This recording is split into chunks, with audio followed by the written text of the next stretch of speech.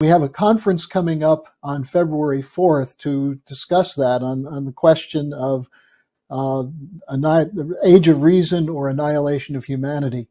How can people participate in that, and how do you see this evolving into a mass movement?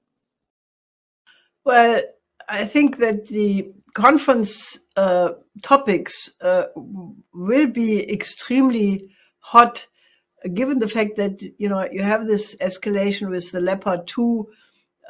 You have the efforts to increase the global NATO, the EU-NATO agreement, the Japan-British agreement, the so-called reciprocal cooperation agreement, the AUKUS between Australia, the US, and Great Britain.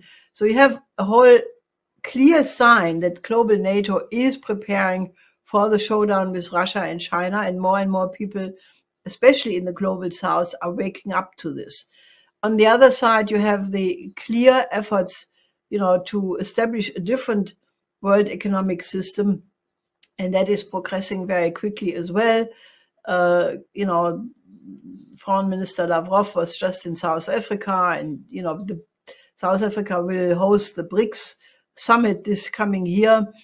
So a lot is really going on, and we will discuss these things in a way which most people do not really have access to, because the mass media, unless you already know what you are looking for and you search the internet and you go to the newspapers and media of different countries and you look at it from different angles, which most people neither have the time nor, that they really know what to look for, because you have to be acquainted with the history of many countries, and very few people have that knowledge.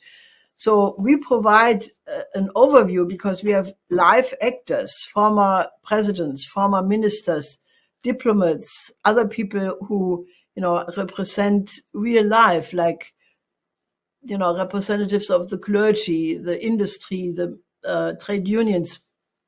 So people have started to appreciate our Schiller conferences very much from the standpoint of really getting an idea where we stand and building an alternative, because we want to build more and more people who agree that we have to discuss what should be the principles of the new order, a new paradigm which allows the surviving of the human species, because that's what the most important discussion is.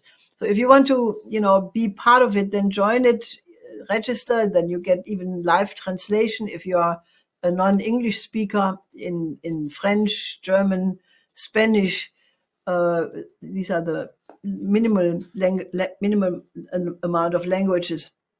So, and we want to build a movement of world citizens, of people who take the cause of humanity first.